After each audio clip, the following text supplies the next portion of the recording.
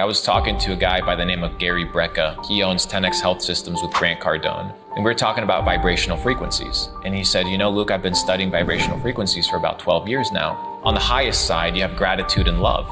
And above that, you have this idea of enlightenment. But what does enlightenment even mean? He said, Luke, you know what? I was putting people in a Faraday cage. Faraday cage is kind of this contraption that either hackers use or people use where no 5G, no Wi-Fi signals, and they place subjects in there. And he said, you know what I found, Luke, to be that highest form of vibration? 400 times at a higher vibration than the frequency of love. It was the frequency of authenticity. The highest form of living life is living life authentically, being the truest version of yourself.